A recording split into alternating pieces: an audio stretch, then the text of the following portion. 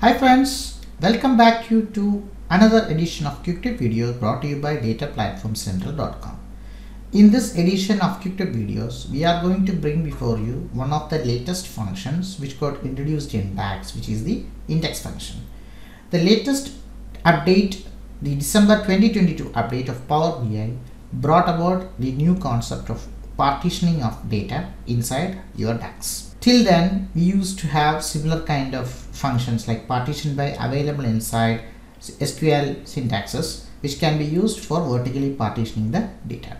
Now, with this update, we have functions like index, which can be used to apply this concept inside your Power BI data so as to vertically divide the data into multiple groups and then apply some logic over each of those groups. So in this case, we are going to take the first example of a function, which is the index function, and see how the function can be applied to a popular scenario which you usually come across in many of your projects, and how we can get the intended result out of that each of the vertical partitioning of data.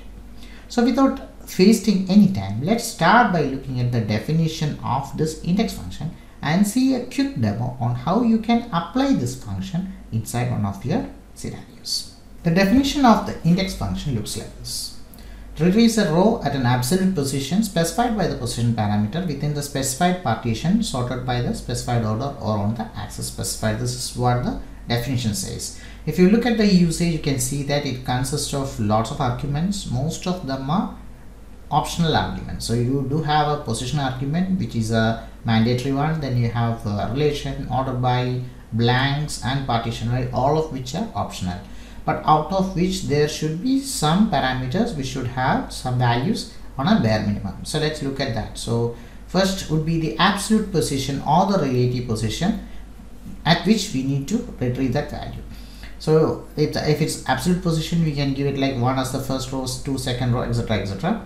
Or if you want to go the reverse direction, you have to use like -1, -2, etc. Then the second parameter is the relation parameter, which is an optional parameter which will not be passing in this demo. It's basically, it gives a table expression over which it has to apply this particular grouping. We are going to consider the full table in our case for calculating these indexes, so we will not be using this relational argument, and that is also an optional argument. The second one is again a optional argument, which is order by, which determines the order in which you need to sort the data before you take out a particular indexed value. So in this case, we'll be using an order by, because we are not using relation, then we have to use order by and the partition by. Either you can use relation or you can use order by, and on the bare minimum it should have a partition by as well as an order by.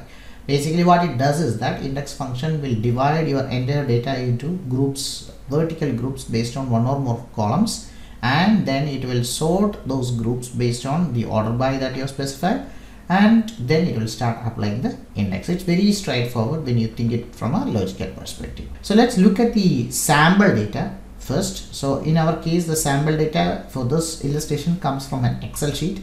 It consists of some product related data. So as you see, it's basically the product stocks. It's like a snapshot based data where it gives you the stock of a particular product on a particular date.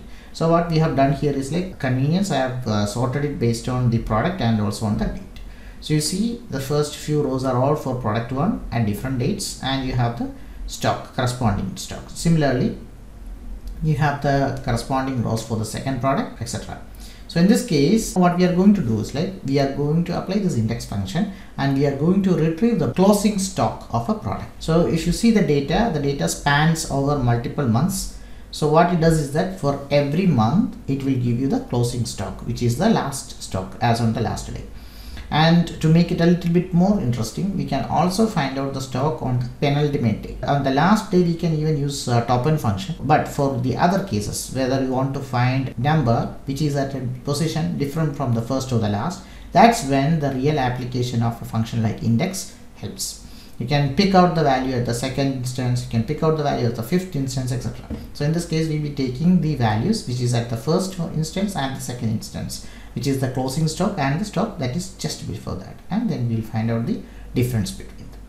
So let's see how we can apply the index function in this case. So let's open our sample sheet So we are going to load this Excel sheet into a Power BI, and then inside the Power BI we'll open the DAX Studio first to show you how the index function works before we bring it back onto the Power BI sheet as a measure. To start off the demo, let's open a blank Power BI sheet. So let's go to the start and let's start typing Power BI, and the Power BI desktop app will be available as an option.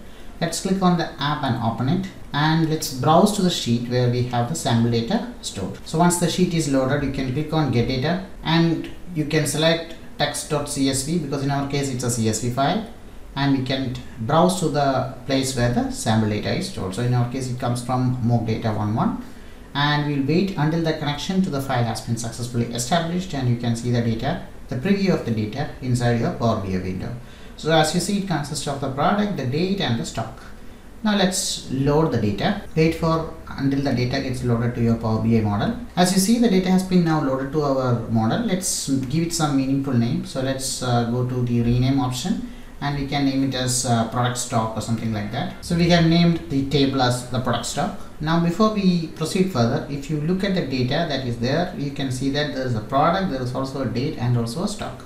But in this case, we need to find out the closing stock corresponding to each month. Because we have only date and there is no way by which we can distinguish month, we can go ahead and add a calculated column which will indicate the month number corresponding to the date. So for that purpose, let's go to the data view and let's click on the new column option, which is available from the top of the table, and let's name this new column as the month year. It's always better to have them together.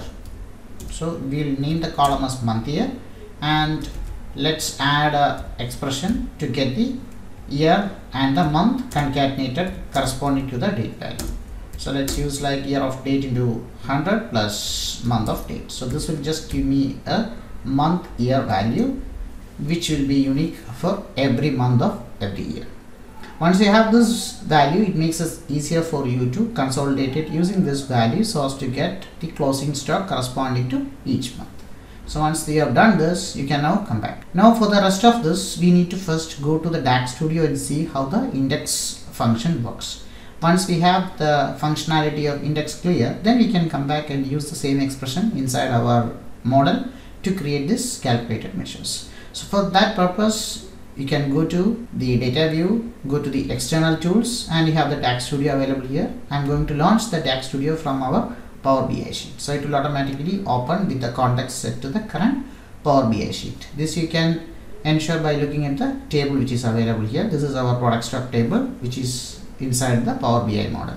Now let's start creating the query. As you know, the query always should start with an evaluate, and let's first see what the index function will provide for us. So when you start typing the index, the IntelliSense will come, and you can see that it expects a position as the first argument. So I'm just going to give it say 1. Now the second argument would be a relation argument, which we have said that it's a optional argument, so we will not be passing anything. Third will be the order by. So for that you need to use the order by function, and you need to specify which columns needs to be ordered and or based on whether it is descending direction or ascending direction.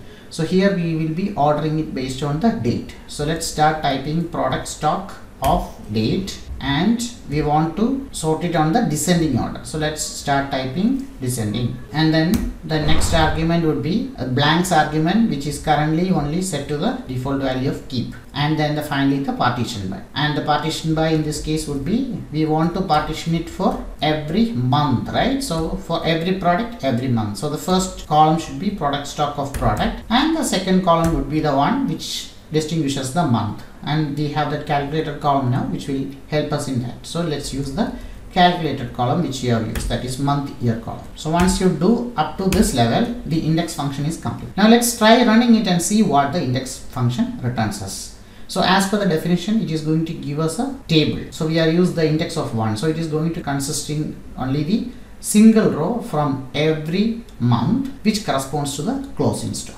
So let's try running this and you will get some result.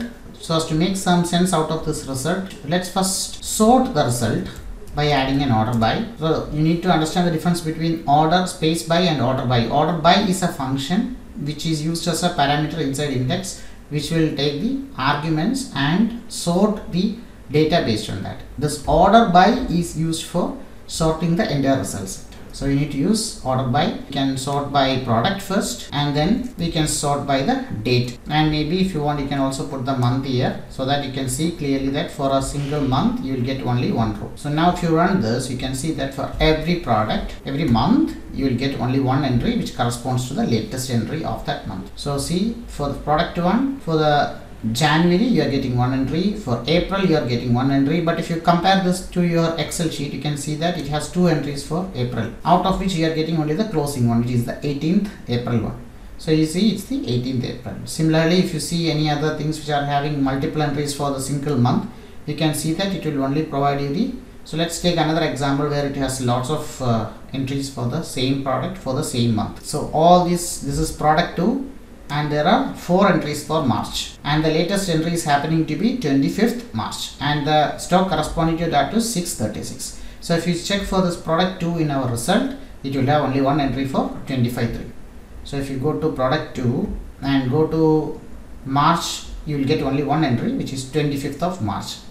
And if you want to see currently it is not showing the stock because we have not passed the stock column anywhere within the index. So index, what it does is that it returns you a subtable including the columns which you have included in partition by and order by, and we have not included stock anywhere in this. So if you want to list stock also as a part of it, we can just add that column as a dummy sort column here, which will be your stock column. Use ascending or descending, either things. So let's keep it as it is so that it will be sorted in the ascending order. If you run it now, you will be getting the stock column also as a part of your result. Now if you go and check the March entry for product 2 2022, you can see that it is March 25th and the value corresponds to 636, which is the last entry of that particular product. So as you see, it's working correctly for the closing stock. Now to get it for every row of your table, what you need to do is that you need to add it as a measure. So let's see how we can do that. For getting it for every row, we need to use some kind of a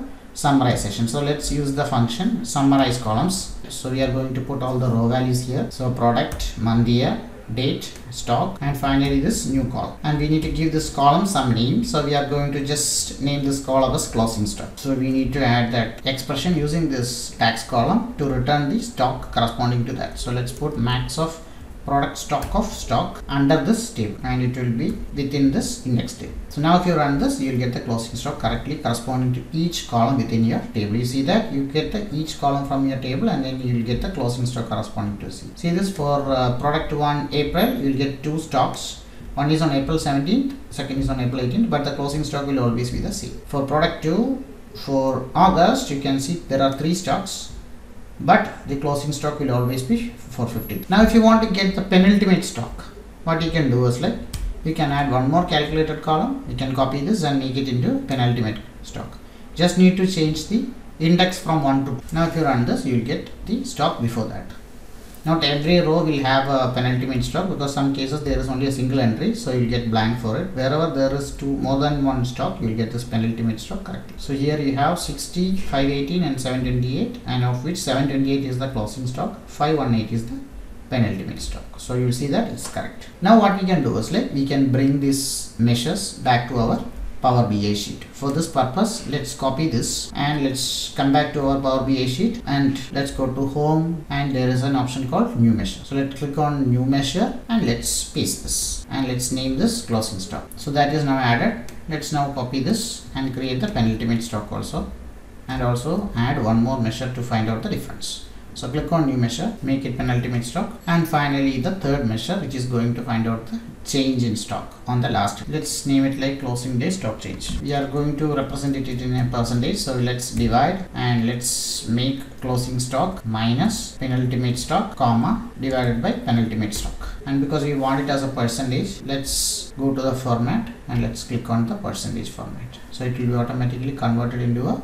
percentage format. Now if you come back and you add a table and you add all these columns, you'll be able to get it properly. So let's add the product first, then the date. Let's add it as a proper date, not as a hierarchy, and then the third one would be the month year corresponding to that date, and let's not summarize it. Then the stock, closing stock, penultimate stock, and finally the closing day stock change. And let's make sure that none of this is summarized so that we can get the detailed data. Now if you see, this will correspond to the same data that you saw earlier. You can see that the closing stocks here, see in this case you have two stocks. Closing stock is 149, penultimate is 976, so it has dropped, so you get a negative percentage. Wherever it has increased, see here 200, 659. 659 is your closing stock, 200 was the penultimate stock, so it got increased more than double, so you get 229%. Like that, you can get it for every occurrences.